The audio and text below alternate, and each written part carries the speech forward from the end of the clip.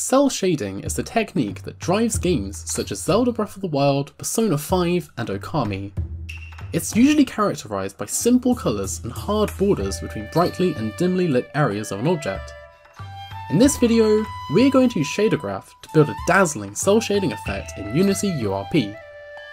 If you like this video, remember to subscribe to see more content like it. Before we jump into the effect, let's go over a few lighting basics. Since we can't modify Unity's automatic lighting in Shader Graph directly, at least until they add that functionality, we'll need to do it ourselves. And to do that, we need to understand exactly where the light comes from. We'll base our lighting on the Phong shading model. Ambient light is a base level of lighting caused by indirect light bouncing all over a room, and we can model this cheaply and effectively by adding a blanket lighting value to everything.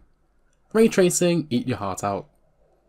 Then there's diffuse light, which you can think of as non-shiny light, and this is based on the angle between the surface normal, N, and the light direction vector, L. The higher the angle, the less light there is. We calculate this using the dot product, so it's called n.l. Then there's specular light, which appears on shiny surfaces as bright white highlights. It's based on the surface normal and what's called the half vector, h, which is the mean average of the view direction and the light direction. Specular lighting is just n.h. The final part of the puzzle is Fresnel lighting. This isn't usually part of Phong shading, but it's a great addition to a cel shading effect, and it's definitely present in Breath of the Wild. When you have a bright light shining on the back of an object, you'll see light bleeding around the edges. That's what Fresnel lighting looks like. It's based only on the view and normal vectors, although as the angle increases, so does the amount of lighting. Hence, Fresnel lighting is 1 minus n.v. The final amount of light on an object is just the sum of the ambient, diffuse, specular, and in our case, Fresnel light. Now that we know where the light should come from, let's calculate it with Shader Graph. There's no built-in node in Shader Graph to grab the lighting calculated automatically by Unity, so we're going to code it ourselves. Alex Lindman's fantastic article on the Unity blog site has a breakdown of how to do just that. Don't worry, it's a copy and paste job if you're not a coder. I'm starting with an unlit graph, and I'll add a custom function node which will let us inject our own code into Shader Graph. I've created a file called lighting.hlsl, and we're going to get information about the scene's directional light by writing a function called mainLight_float. It takes in the world position, and then we use the transform world to shadow coord and get main light functions, which exist in Unity Shader Code API, to access the directional light and output the direction, colour, and attenuation of the light. Attenuation gets lower if the pixel should be in shadow. Then we need to set a few defaults which get used in the Shader Graph window since no light actually exists there. To use that code, just set the source file on the custom function node to lighting.hlsl and type mainLight into the name field. Ignore the _float bit. We need to add that in the code so Unity knows the precision of the variables.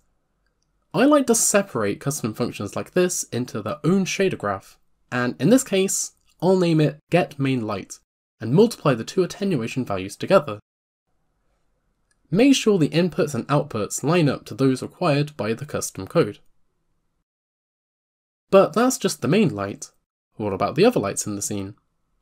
We'll need another function called additional light, which is very similar to main light, except it'll take an index parameter to get a specific light shining on an object. We'll set some default values beforehand, then check if the index is less than the number of lights acting on the object. This time, the default values are used if our index is invalid. The getAdditionalLight function is provided for us to get data from the light. I do the same thing with the additional lights and make a subgraph called getAdditionalLight to wrap the whole thing up. Now we've got the shader code out of the way, it's time to calculate some lighting inside Shader Graph. Now that we actually have some lighting information, Unity gives us all the other parts to do the lighting calculations, so let's start with the diffuse light. We'll pass the world position into a getMainLight node, that's the custom node we just wrote, and take the dot product of its direction output with a normal vector, which returns a value between -1 and 1, where 1 is where the light shines directly onto the surface, 0 is on the lip between lit and not lit, and -1 is where the light shines in the complete opposite direction to the surface normal. Multiply by the attenuation, and then the light colour, and let's just leave it there for now. We're going to use the value just after attenuation, but before applying the light colour in some future calculations. For the specular light, it's a similar story. We'll calculate the half vector by adding the light direction and view vector, then normalising, and then we'll take the dot product between that and the surface normal to get the specular lighting amount.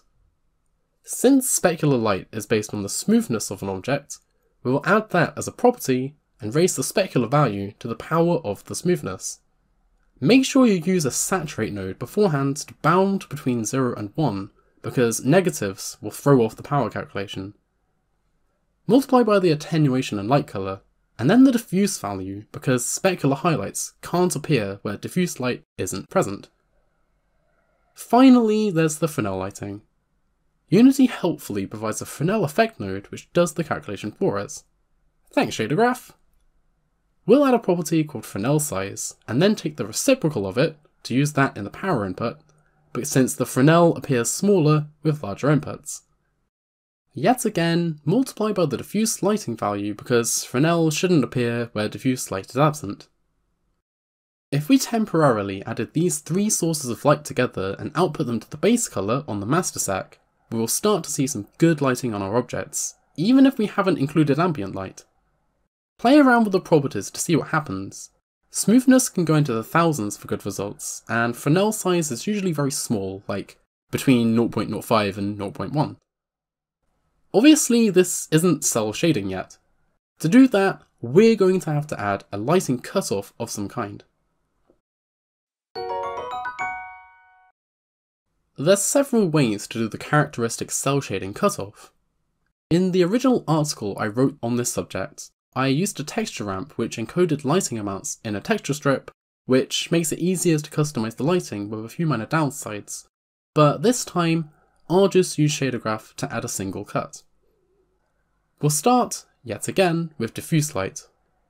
We could use a step function to cut the light where diffuse equals 0, and that would give us a hard border between light and dark. But instead, I'll use smooth step, which gives us a tiny amount of fall off between black and white, so the transition isn't quite as harsh. I'll use a lighting cutoff property to set where the threshold should be, and then a fall off amount of about 0.05 for the smooth transition. For the smooth step node, the lighting cutoff should be edge 1, and lighting cutoff plus fall off amount should be in edge 2. Then stick the diffuse light into in. Now we've got some cel shaded light. At this point we should think about how we want ambient light to function.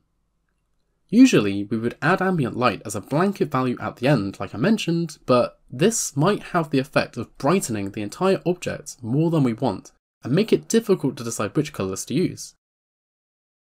Instead, we're going to use the ambient light to modify the diffuse colour value by remapping the output from smooth step. We'll do that by taking the maximum between it and a new property called ambient strength. In essence, we're raising the floor of the darkest areas by some amount. Multiply by diffuse colour, which is another property to finish off the diffuse light. The specular and Fresnel light are a similar story, without taking ambient light into account. For each, take the calculation so far and use the same smooth step setup, and then multiply by specular colour and Fresnel colour respectively, which are two new properties. Since lighting is additive according to the lighting model we graciously adapted from Phong, we can take these three strands of light and add them together as part of the final lighting calculation. Now if we take a look at our example scene, our objects look fantastic with cel shading applied. Again, I'd encourage you to try different colours and models from all angles to see what looks best to you. If we introduce a couple of extra lights though, there's no effect on the objects because we're only taking the directional light into account. We already wrote code to get information about additional lights, so let's put together the rest in ShaderGraph. As we've said, lighting is additive, so we can add the diffuse and specular influence of other lights onto the influence from the main light. It'll look really messy if we just throw everything onto the same graph, so I'm going to abstract the additional light calculations into two subgraphs called Calc Additional Diffuse and Calc Additional Specular. Let's look at Calc Additional Diffuse. ShaderGraph can't use loops unfortunately, so I'm going to recreate the nodes to calculate the diffuse light for the first additional light, then copy the group 3 times and change the light ID on the Get Additional Light custom node that we made early on in the tutorial. I think we can support up to 8 lights, but I'll stick with 4 for now. Then we add the 4 values at the end and output a vector 3 called diffuse, which we can set in the node settings of the output node. The Calc Additional Specular subgraph is similar, except we need a smoothness input for the power calculation. Otherwise, I use the same system of copying out the code into 4 rows. We do the n.h calculation like we did for the main light specular, then we also need to multiply by the individual light's n.l calculation to make sure the highlights only appear in the right place. Don't worry if there's fewer than 4 additional lights acting on some object. The default values in our custom code will make it so that those lights add 0 to the final light amount. I've copied our main graph into a second version called Cel-Shading Additional, so you'll be able to use both versions. The amount of tweaking required is minimal. For the diffuse light, take the multiply just before smooth step and instead saturate it, then add Calc Additional Diffuse to it. The value output by saturate needs to be used in the specular calculation, and the value after adding both together is used for the Fresnel calculation and for the diffuse smooth step. As for the specular light group, the tweak is similar. Just before multiplying by the diffuse light, add everything up until that point to Calc Additional Specular, making sure you plug in smoothness into its input. If you hop into the scene view and add a couple of lights, you'll now see your objects react to it. There's even more than one specular highlight, so your objects will twinkle in the light. Obviously, there's loads of features you could add to this. Originally, this tutorial was only going to cover diffuse colour, but I quickly added the ability to read a texture by multiplying it with the diffuse colour, and I'm very glad I did, because it makes this model of Link look amazing. And there's limited support for other PBR maps like normals, ambient occlusion, or emission, so if you want the shader to really shine, try to add some of those yourself. Thanks to everyone who supports me on Patreon. Your names should be sparkling on screen right now. If you want to support the channel, then even just following my posts on Patreon is super helpful, or you can throw me a one-time donation on Ko-fi.